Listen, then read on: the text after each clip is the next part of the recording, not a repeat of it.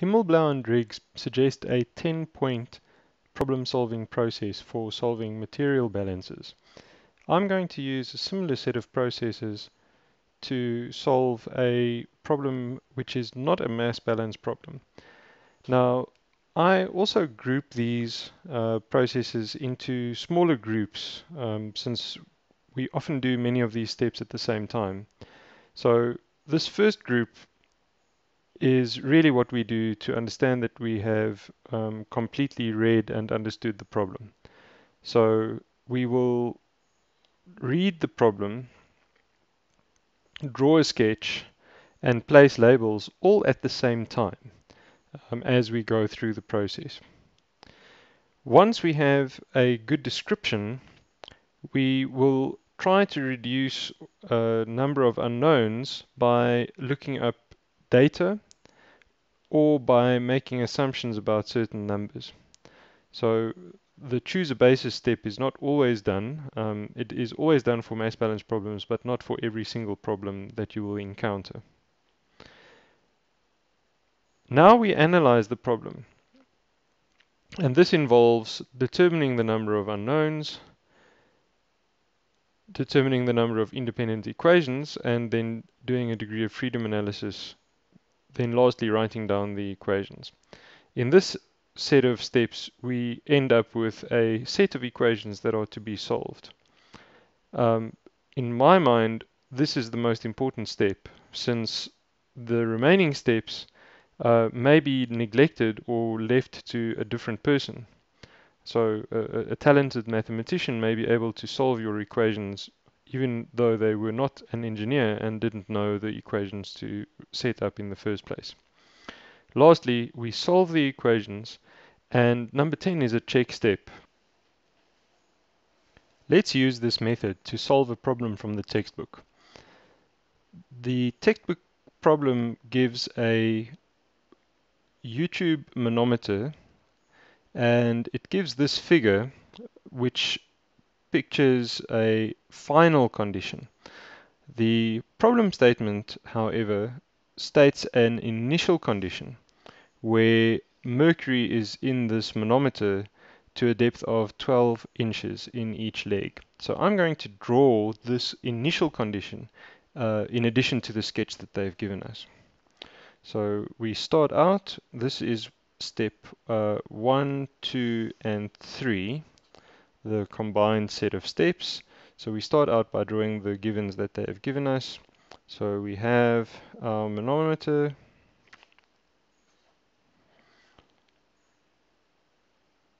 We are told that initially, or we are told that the properties of this manometer are that the one leg is 40 inches high, the other leg is 20 inches high, and that initially there is mercury to a depth of 12 inches. Obviously, these levels will equalize when the system is open. So this initial height here is 12 inches.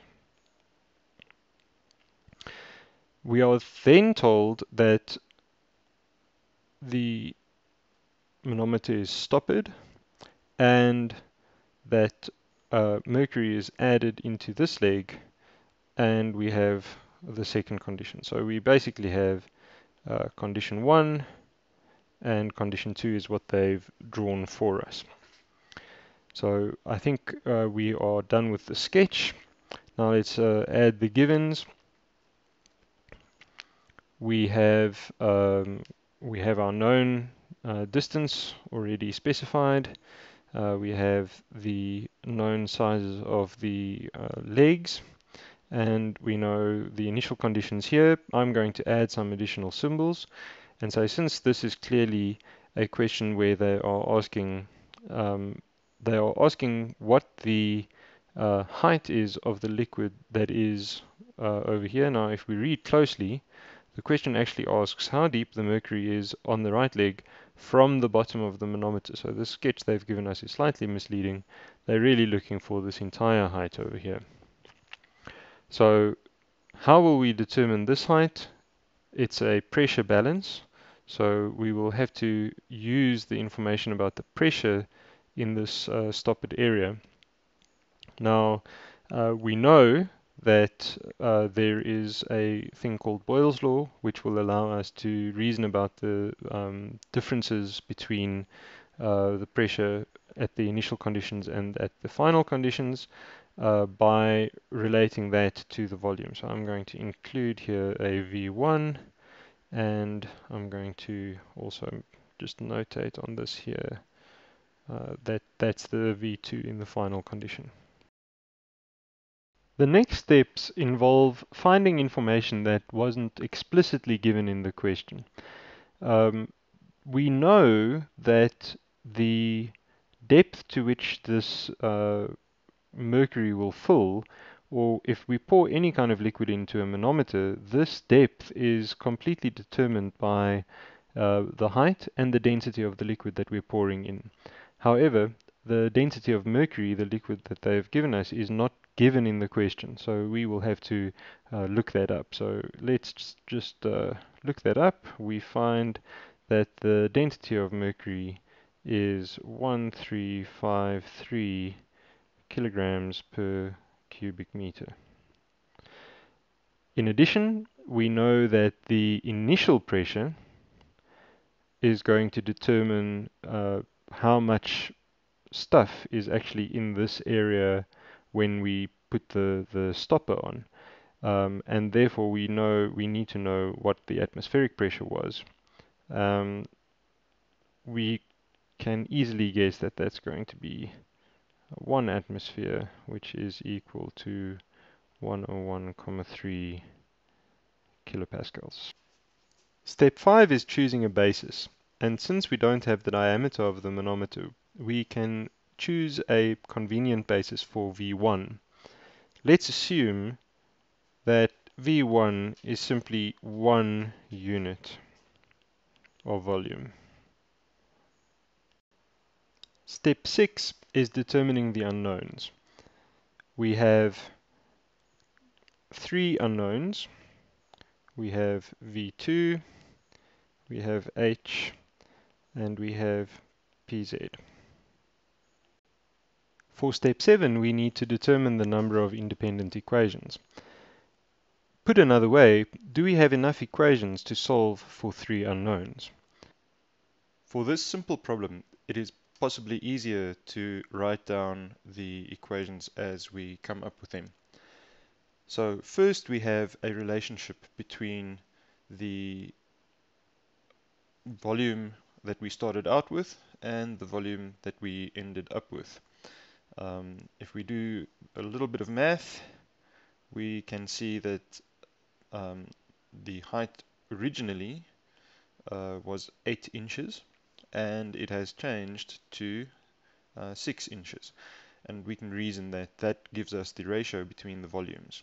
So to put this a different way, V2 is 6/8 of V1. So that's the first equation.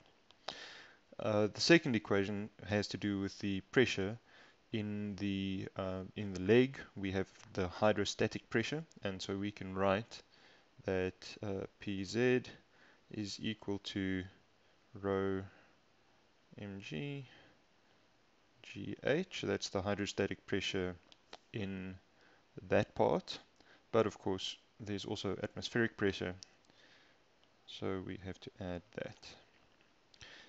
We are also reasoning here in the common way for almost all manometer problems that the pressure at any given height in the liquid will be the same. In other words, the pressure at the bottom of this column of mercury will be the same as the pressure at the top of this one. Lastly, we have a relationship that involves the ideal gas law. Actually, this is a restatement which ignores the gas constant in temperature, known as Boyle's law.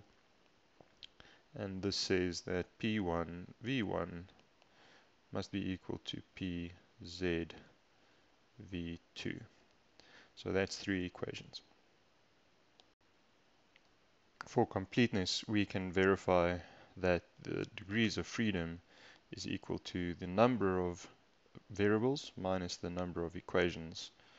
In this case, 3 minus 3 equals 0. We are ready to solve the equations. We can eliminate V2 by substituting into that equation, and we can eliminate PZ by substituting here. After a little bit of manipulation, we end up with a final solution for H.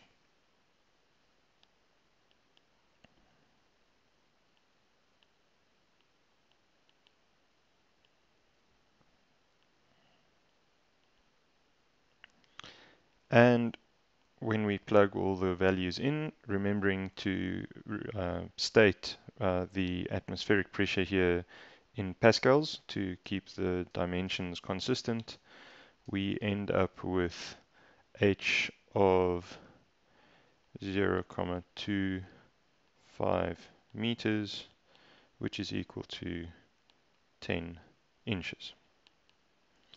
Now remember, the original question did not ask for this height, but rather for the entire height, and therefore we have to add an additional 14 inches. And so the final answer for the total height is 24 inches.